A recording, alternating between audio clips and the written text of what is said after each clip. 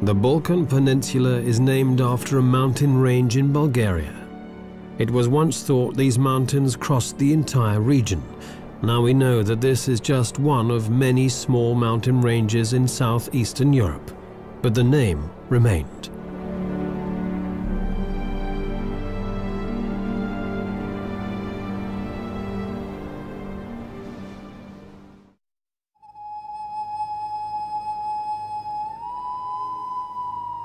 Dumitor lies in the north of Montenegro. Thick primeval forests cling to its mountain slopes above sheer rock faces and gorges.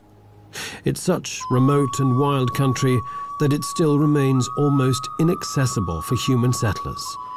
Nature not only survives, but actually thrives.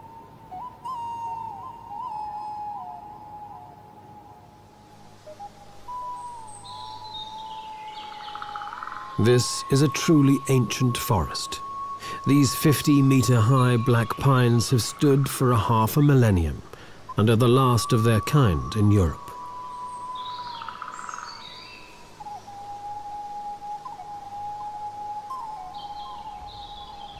These secluded mountainous regions have guarded nature since before records were kept.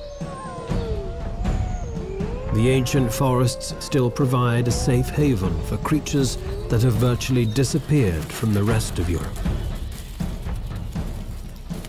Wolves still roam throughout the Dumitor Mountains, and their howl is a primal call of the wild.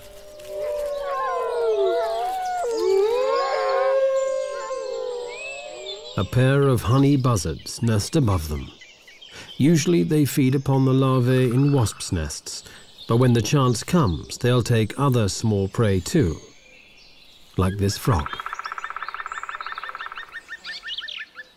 Next to the buzzards, a black woodpecker has hollowed out its nest.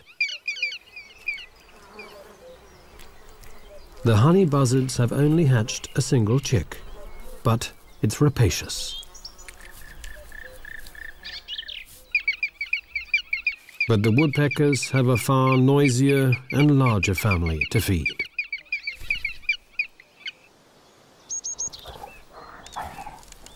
These mountains still remain as a home for the brown bear. It's late in autumn and this bear is putting on as much fat as possible before finding a cave to hibernate in and survive the harsh winter of the Balkans. Another animal that survives in the wilderness of Dumitor is the lynx. Shy and wary, the lynx silently moves and hunts in these forests, but now they are few and far between. Probably only around 100 Balkan lynx remain. Those few humans who do live here give the bear a nickname, Medved, the honey eater. And it's a suitable name, for its fat belly is almost entirely the result of honey plundered from many beehives. Bears seldom, if ever, leave the protection of these forests that cling precariously to the more gentle mountain slopes, but then abruptly end.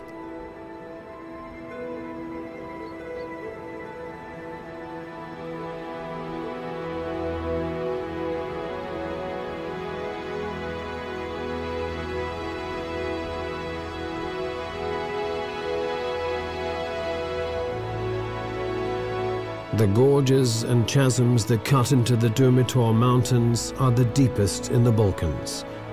There are no natural access routes down into them, even for bears. These deep gorges remain pristine.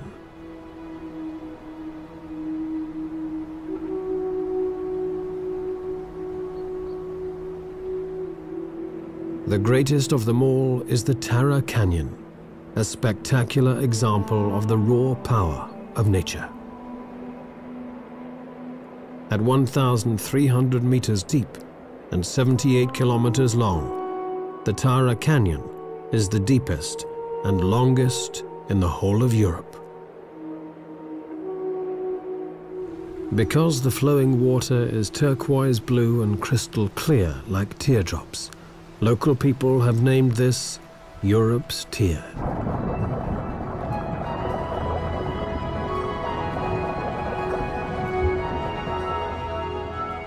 swimmers like the European otter are able to get to the bottom of the canyon.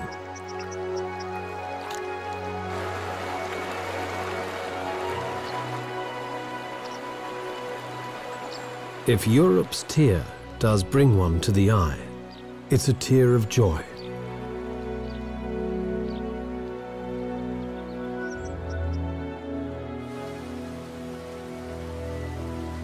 Dumitor's status as a national park has given the canyon protection. However, responsible eco-tourism is being encouraged.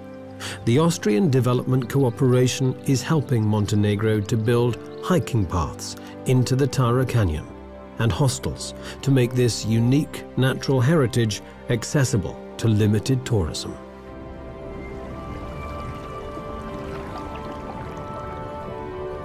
Once in the water, the European otter is in its element. With a streamlined body, the otter swims effortlessly through the river while it hunts its prey, often river trout.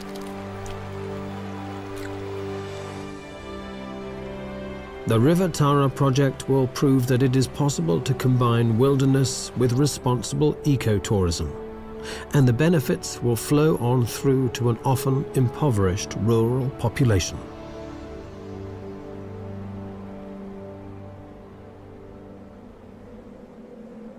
Over 1,000 meters above the Tara Canyon lies an almost barren landscape. This is a desolate plateau, almost the end of the world.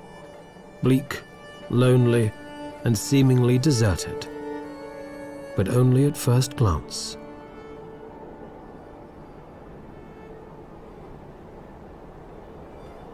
People still live here, forgotten by time and isolated by their environment, but yet very much a part of it.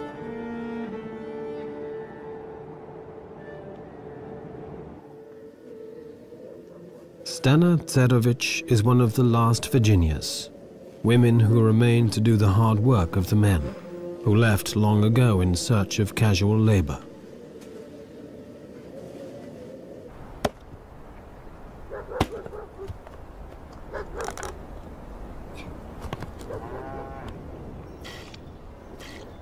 Stana remained with the farm and the animals and the daily struggle to survive.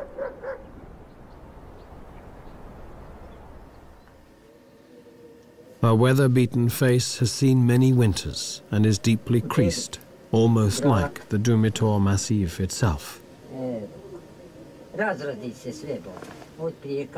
One village after another has been abandoned, she complains. The neighbors are moving away. Now the fire is burning in only one of 3 houses.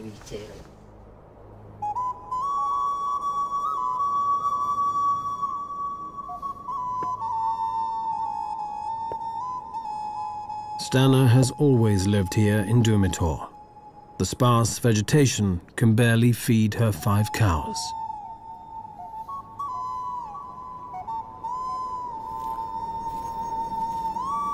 Everywhere she goes, she always carries a weapon. But just who gave her the old rifle remains her secret. And why does she carry it? To keep the wolves at bay. There are only a few people left around here, she says, and then adds, it is difficult to live up here. She keeps a wary eye on her surroundings. Experience has made her vigilant.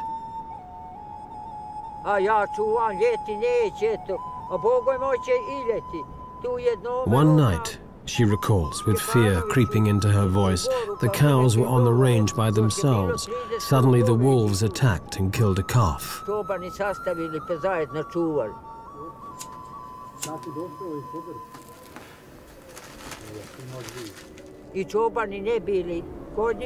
The wolves took the calf by the throat and would not let go, even when she tried to chase them away. They were not afraid of us humans, she continues. The older cows tried to protect the calf, but the wolves simply tore it apart until there was nothing but blood and a few bones. It was a whole pack of wolves, she says. And when they had finished, nothing was left behind.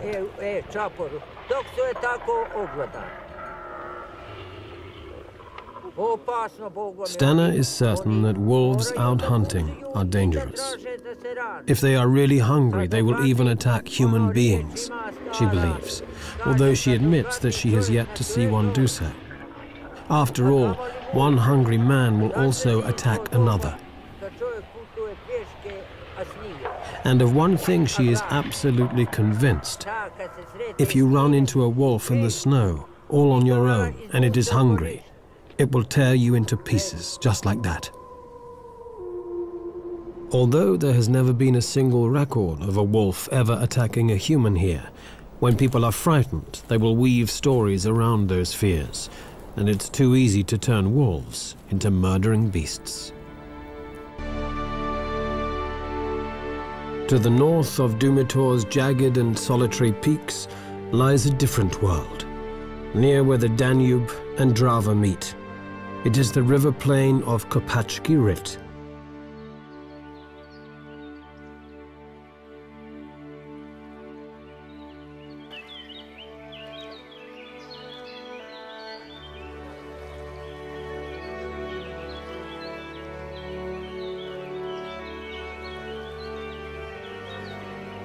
Kopacki Rit is in the east of Croatia.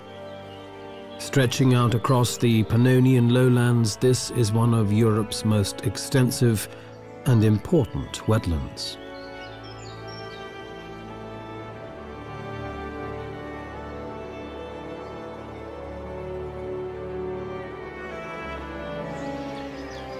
This is where one of the largest and oldest river forests to be found anywhere along the Danube grows. Over 260 different species of bird live here all year round, some of them in huge colonies. For about 3 months of every year, large parts of the forest are flooded by seasonally rising water. This is a great crested grebe with its recently hatched chick. Life just couldn't get any better.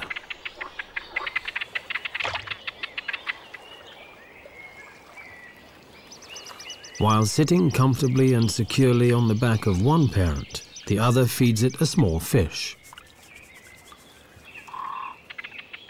But against its wishes, the chick has to take a swim now and again.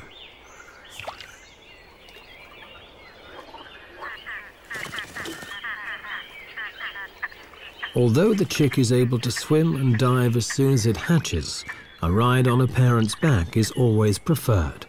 But when both parents are busy, the chick won't get its own way.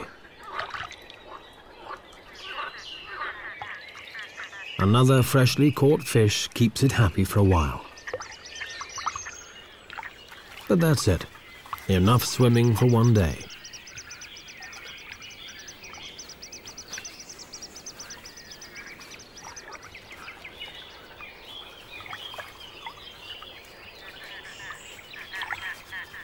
Persistence will always win in the end. At last, the chick can snuggle down between its mother's wings once again. For the moment, Kopacki Rit seems like paradise. But danger still lurks, though.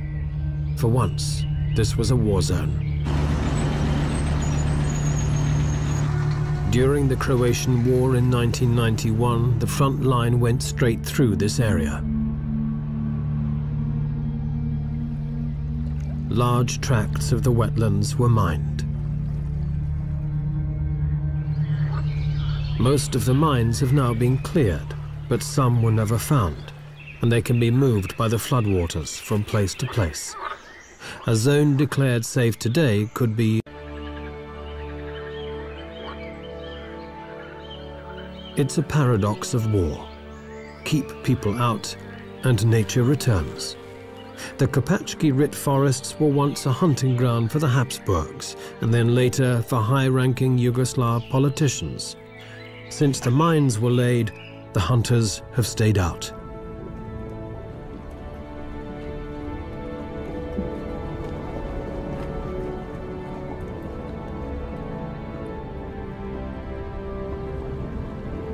And so, undisturbed by people or mines, all other life flourishes.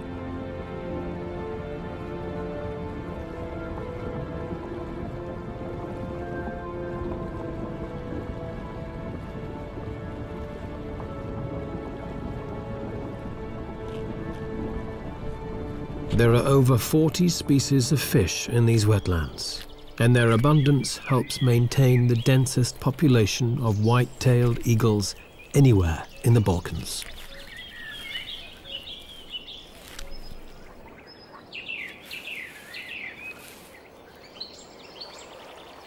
Few animals would dare to try and steal a white-tailed eagle's catch, but a wild boar is not just any animal.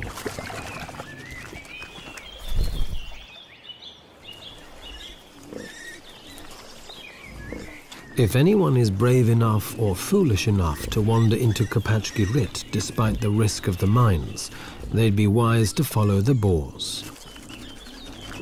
With a sense of smell so well developed that a boar can find even the smallest of buried truffles, strange-smelling mines are no problem to avoid. And in fact, the trails and clearings used by the wild boars are reliably mine-free.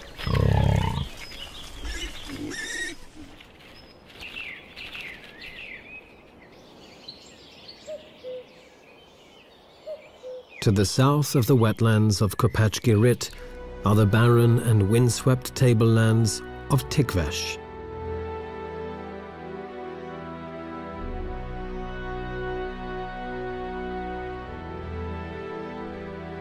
This is Macedonia, and Tikvesh is now the Balkans' last stronghold for vultures.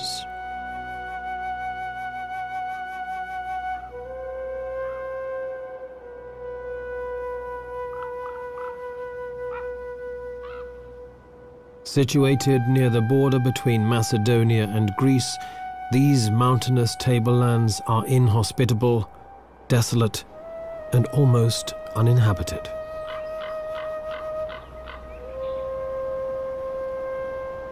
Clouds move ominously across a landscape stretching to infinity, where the boundary between sky and earth becomes blurred.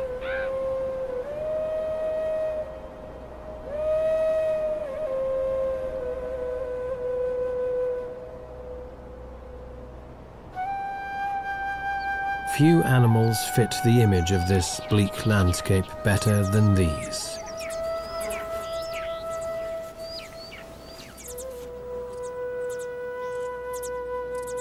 Griffon vultures in particular like to live in these rocky mountains, where the thermal updrafts can carry them up high with little effort.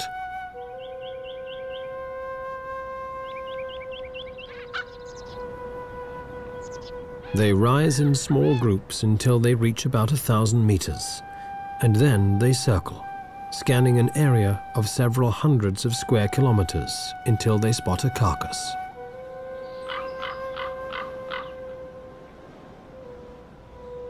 Griffon vultures normally live in large breeding colonies, building their nests on steep rock faces. These vultures were once widespread throughout the Balkans, but in the last 100 years they've been reduced to only a few breeding pairs.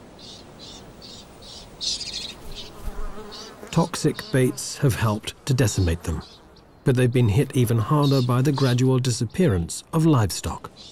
The vultures are carrion eaters, and each bird needs around half a kilo of meat each day. But now there are fewer carcasses of sheep, goats and cows, which they can rely on. And to make matters even worse, there is competition.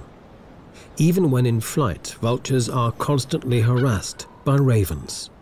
Intelligent birds, they learnt long ago that where vultures settle, there is also something in it for them. The vultures have spotted a dead cow, but a gang of ravens is already there.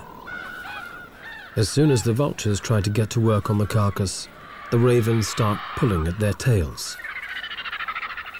Bad table manners it may be, but an effective strategy to distract the vultures.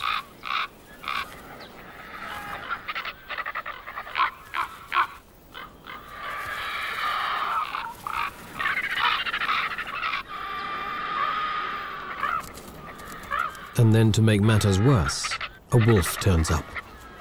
The vultures have had enough, but the ravens hang around.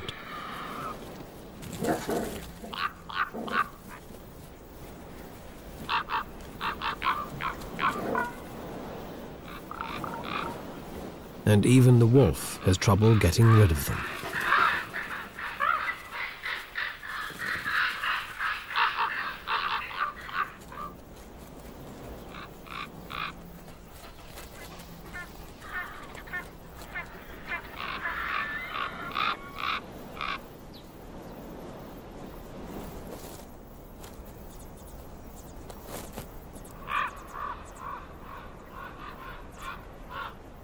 This desolate plateau is the last stronghold for the griffon vulture in the Balkans.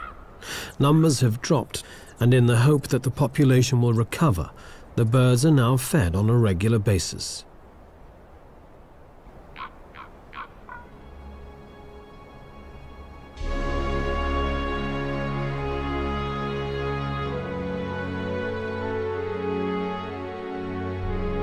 This is Skadasko Jezero, or Skadar Lake.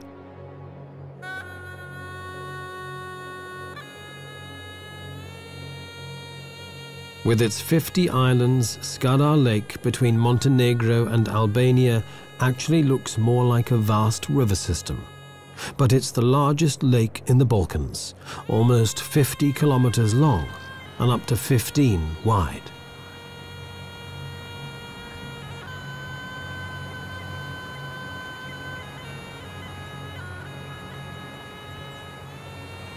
Depending on the season, water levels can fluctuate by up to 5 meters. In ancient Greece, there was a saying, Panta rei. Everything changes. Nothing stands still. Only change is constant.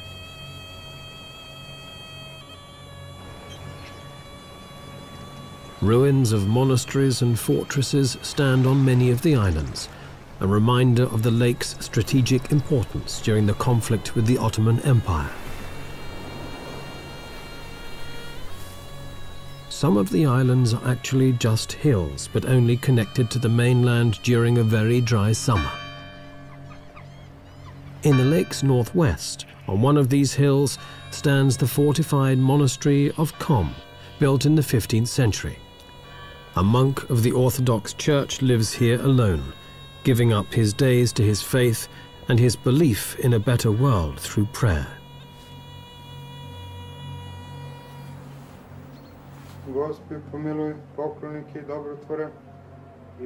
His day is structured around an ancient ritual. The liturgies of the hours, 8 of them every day. He believes that the ceaseless prayers join together to become a force for good, to help create a better world. In early summer, the sound of prayer is broken by the calls of thousands of birds. Skadar Lake is one of the most important resting and breeding grounds for migratory birds in Europe. The part of the lake belonging to Montenegro has been a national park since 1983, and the Albanian part was declared a park in 2005. At this time of the year, water plants are spreading out their leaves, and dense reed beds are growing around the shores. The floating carpet of water lilies makes this a safe breeding ground for terns. Huge colonies build their nests, always to a cacophony of ceaseless screaming. Frogs are breeding too, and they join in the chorus. These floating islands are a sanctuary against predators, but it can be confusing. Not every tern finds its way back to its own nest straight away.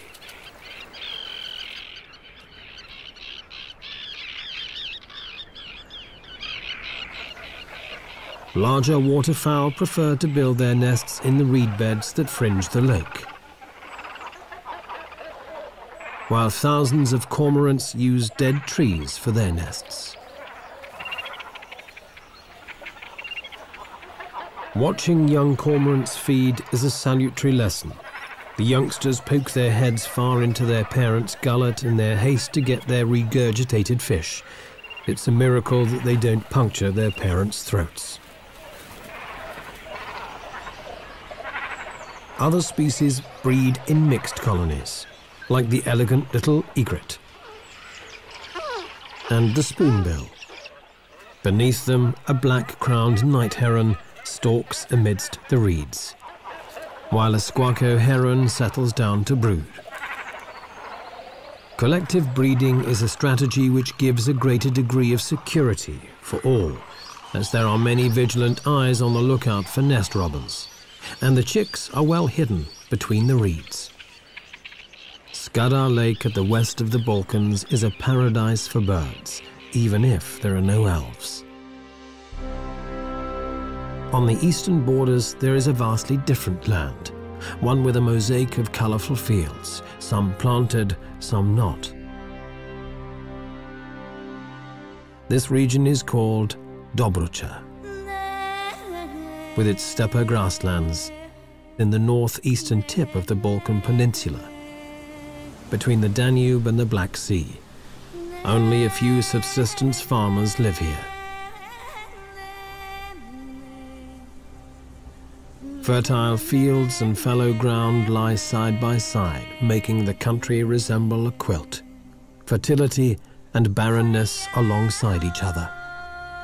In May, the wild poppies and cornflowers sprinkle the cornfields with vivid colors. They thrive because here the farmers use little fertilizer and never spray their fields with pesticides.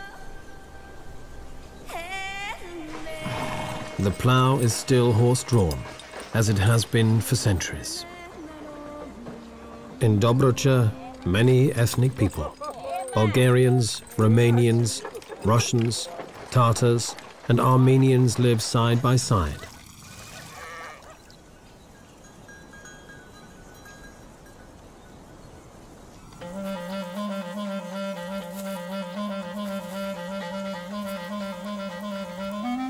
The grasses have been grazed down by sheep, making this an ideal habitat for specialized steppe dwellers, like European ground squirrels. In daylight, these small rodents leave their tunnel systems to come to the surface and search for roots, tubers, and insects. And for owners, so the trees of Brucha are here. With the Turkolu and the ground squirrel are well camouflaged, as they may still almost impossible to spot a grass. The European bee-eater is the exact opposite. These gaudy cave breeders flaunt themselves with their colorful plumage. Whether flamboyant and colorful like the bee-eater, or drab and inconspicuous like the curlew and squirrel, they all have something in common. They all require the same habitat: fallow, uncultivated land. Bee-eaters dig their nests into vertical cliff faces, but now so many riverbanks are reinforced, the birds must use gravel pits or abandoned agricultural land instead. But it's no great loss, since the bees and wasps the birds catch in flight are found all over the place.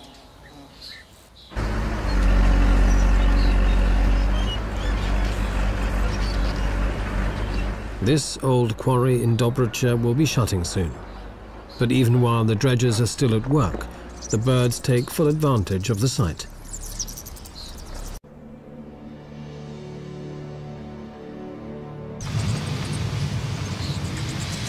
And this year they are joined by thousands of rosy starlings, which suddenly appear and also move into the quarry. This is fairly unusual, for rosy starlings come from India.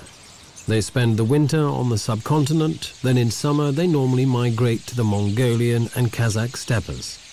But this year, some traveled west, probably following insect swarms until they ended up in the Balkans, in this stone quarry in Dobrucha.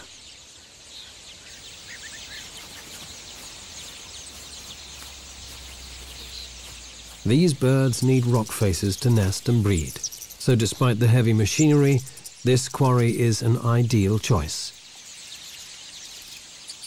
Rosy starlings have a short breeding season, and they'll be gone by August.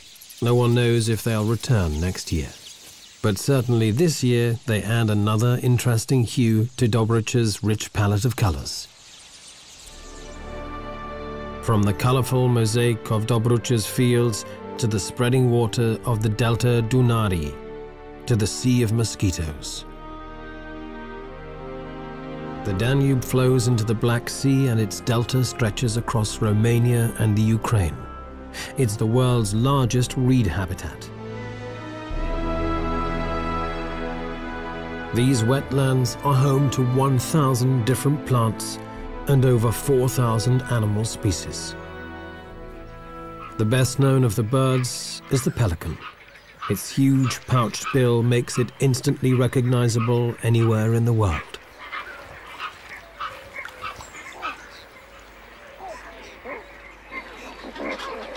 Hidden amidst this maze of water channels with their forests and reed beds are enormous breeding colonies of pelicans, some containing hundreds of pairs. 2 pelican species are found in the delta, the Dalmatian pelican and these white pelicans. Every summer, 4,000 breeding pairs fly north from Africa to this delta region.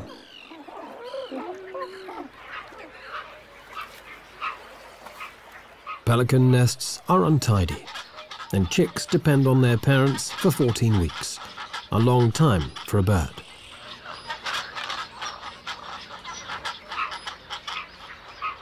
These nesting colonies in the center of the delta are virtually inaccessible and strictly protected.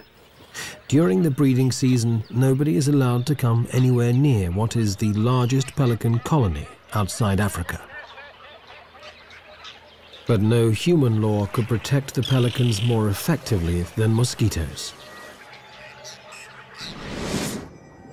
Everything in nature has a reason, and the mosquitoes are a key element in the delta's ecosystem. They are the base of the food chain. Everything ultimately depends on them.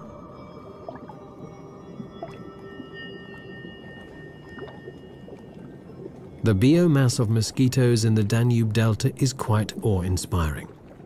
It's greater than that of all the other animals put together. It's the very foundation on which all other life in the Delta is built.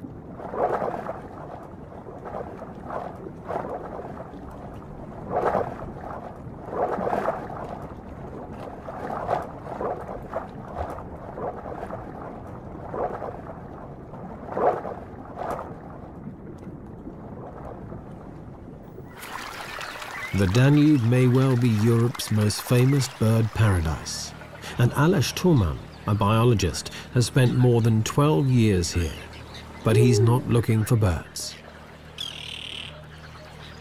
He's been up and down the river system countless times in pursuit of a ghost, an animal rarer than almost any other in this huge waterlogged wilderness. Finding it is never easy, especially when there is water on all sides.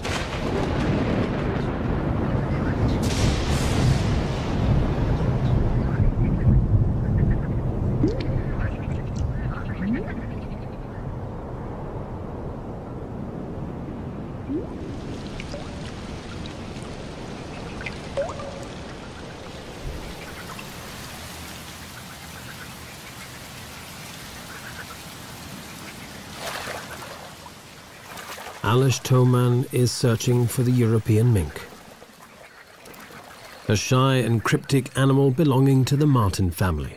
The species was pushed to the edge of extinction when some of the larger and imported American minks escaped from fur farms and established wild populations. The native European minks were outcompeted, and the Danube Delta may well be their last refuge. In the summer months, when there is no shortage of food, the European minks occasionally venture out, but then only at night.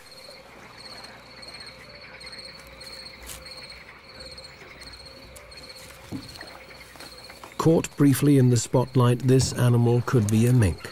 But was it a European mink, or just a marten? Before Aleš can find out, the animal has vanished into the night. This happens so frequently that it calls for a radical change in tactics. To study the delta's mink population, Alish must first catch some, but this is almost impossible, at least in summer.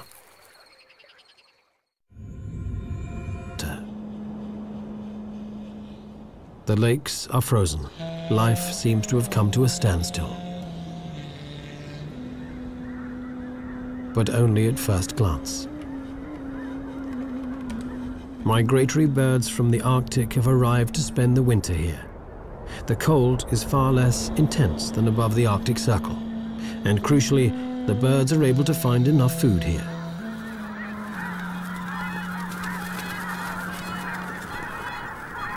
Whooper swans from northern Europe flock together in huge numbers.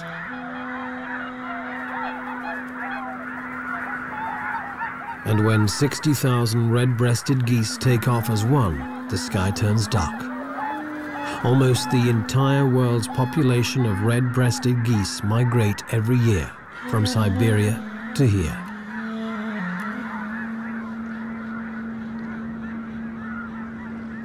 Human beings are the rarest species in the Danube Delta.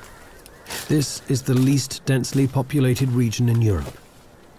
Tourists only come in spring and summer, and UNESCO has declared the entire area a biosphere reserve. For the few permanent human residents, winter is harvest time. Fish and reeds earn them a modest income.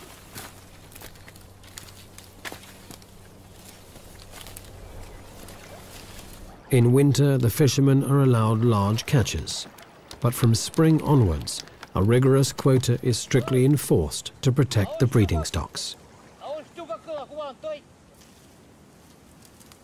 Humans are not the only ones to discover that reeds can be used in many different ways.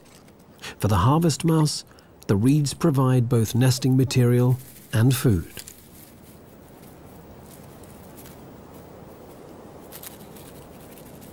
These tiny rodents are about 5 centimeters long and barely weigh 10 grams. But it's an ideal size when you have to move up, down, and across reed stalks all day long.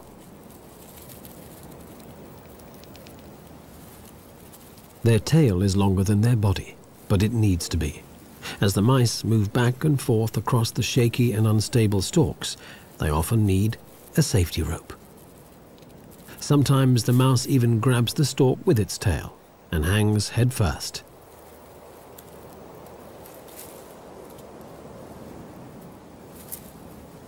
Cute as they may be, harvest mice have many predators. Birds of prey, foxes, snakes, even fish. And the shy and cryptic European minks also have them on their menu. Alish Toman's search continues. In winter months, the mink must also hunt by day, and this makes it far easier to try and observe and even catch them.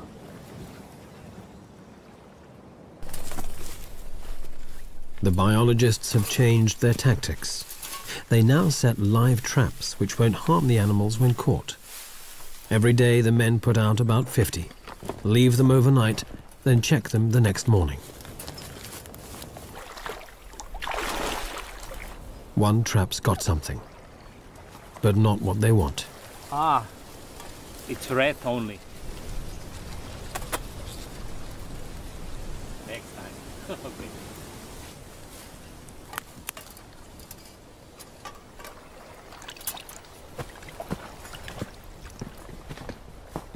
The men proceed to the next trap. Will they be any luckier?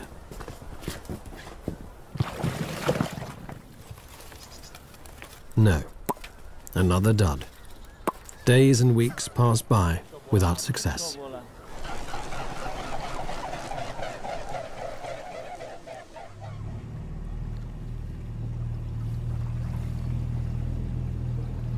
Another day, another try. Not many traps left to check now. Hopefully, no more rats.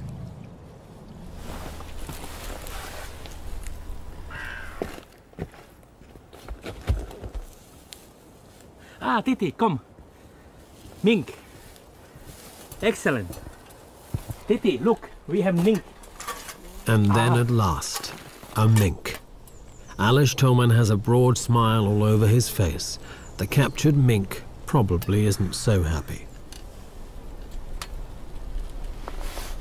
Since the 1950s, the European mink has been losing the battle to its far hardier American namesake. Added pressure from hunting and destruction of its habitat pushed the European mink to the brink of extinction. Now the last remaining populations live in Spain and the Baltic. But the Americans haven't conquered the Danube Delta yet. The mink is checked for health and condition, and loses a few hairs for genetic testing. It makes its displeasure very plain. Alish Toman is convinced the data he is gathering will prove that the only surviving healthy and stable population of the European mink is here, in the delta of the Danube.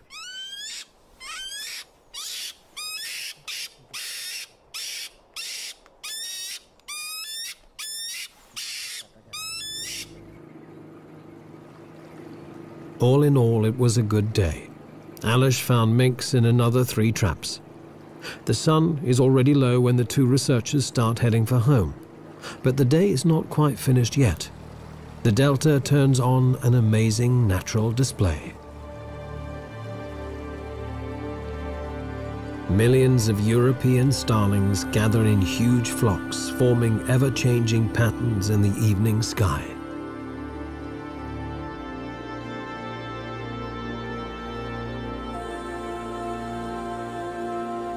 The flock hangs in the air like a swarm of midges, then shifts and changes. For the birds, it's time to find a roosting site for the long, cold night.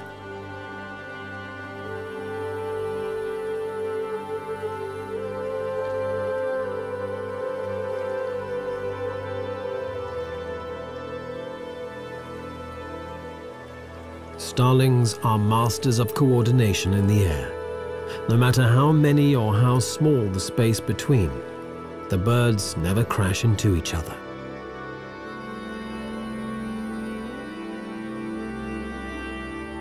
One minute they look like smoke, then without any effort they change into some pulsating superorganism, as if from another world.